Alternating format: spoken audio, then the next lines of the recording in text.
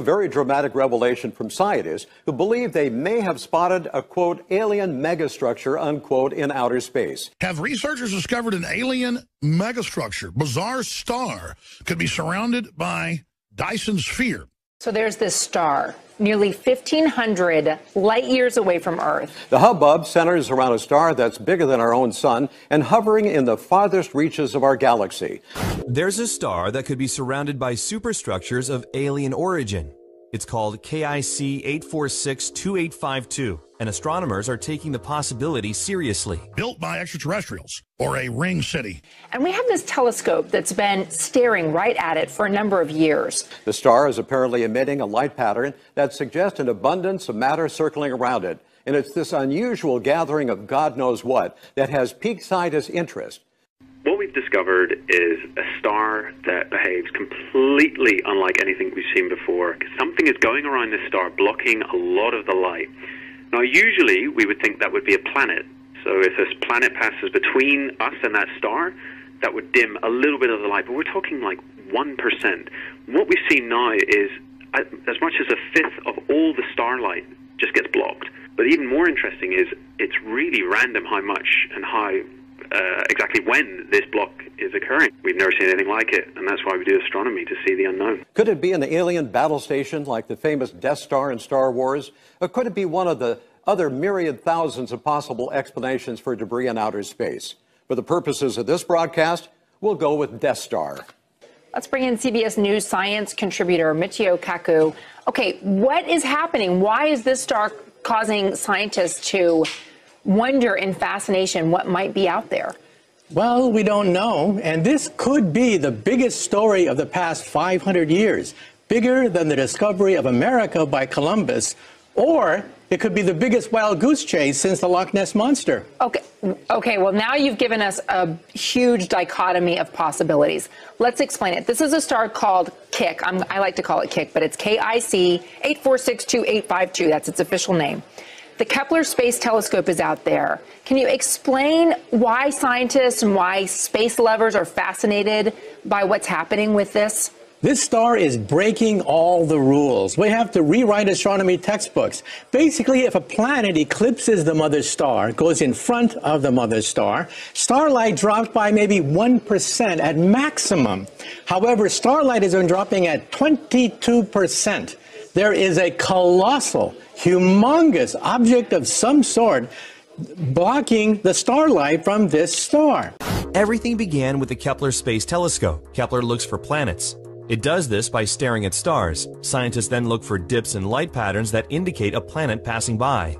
KIC 8462852's light pattern was determined to exhibit extremely irregular dips. One astronomer told The New Scientist it was kind of unbelievable that it was real data.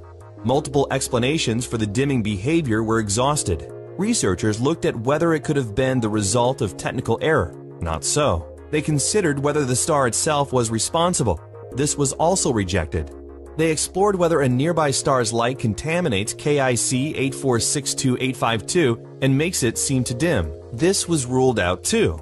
Finally, researchers considered whether clumps of dust might be to blame. While plausible, various explanations for how such dust could appear and stay for so long were dismissed, except for one, that another star pulled a comet family into KIC 8462852's orbit. This, however, would be exceedingly unlikely.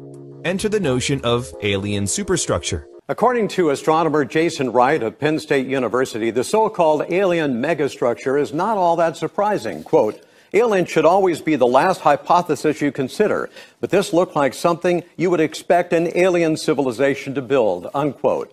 According to Discovery News, this hypothetical alien civilization may want to construct vast megastructures like supersized solar arrays in orbit around their host star that could be so big that they blot out a sizable fraction of starlight as they pass in front.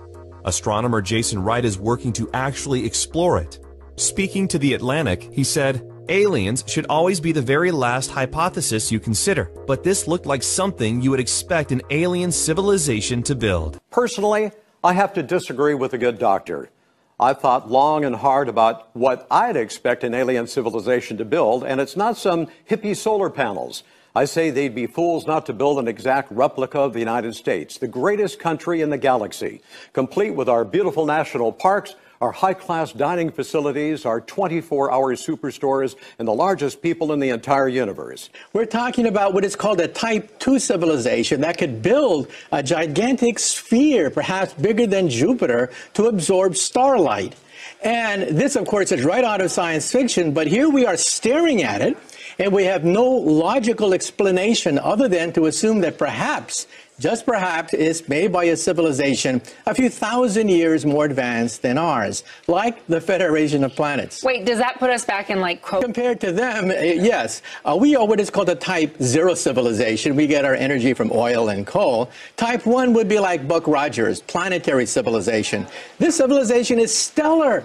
They can manipulate the energy of a star if it pans out. One of the more outlandish ideas, which is fun, and science is all about proposing hypotheses and testing it, which is that it could be a Dyson sphere. Now, this is the natural extension of solar panels in space. You want to go collect as much sunlight as possible, so you build solar panels, giant solar panels, all around your star, collecting the light and beaming it back, say, to your planet for use as energy. That would essentially be what we're seeing of this star. Random blocking of the light, huge mystery to anyone watching this star, but it could indicate the presence of a very advanced civilization. We call it a Dyson sphere. Really, Werner von Braun in the 30s first came up with a plan for ring cities with their own gravity. And it's got the deep space scans. We're going to be going over that. Pretty amazing stuff. Doesn't look like it is any type of planetoid structures we've ever seen. Dyson sphere built by extraterrestrials, researchers claim. KIC 8462852, located 1,480 light years away, was monitored by the Kepler Space Telescope for more than 4 years, beginning in 2009. Oh, they just now tell us about it. Now researchers say they cannot explain strange fluctuations in light it emits, leading some to claim it could have a huge alien megastructure in front of it. Okay, so I'm left baffled because they also spotted this star in 2009. Why are we just talking about it now? Because, as Carl Sagan said, remarkable claims require remarkable proof.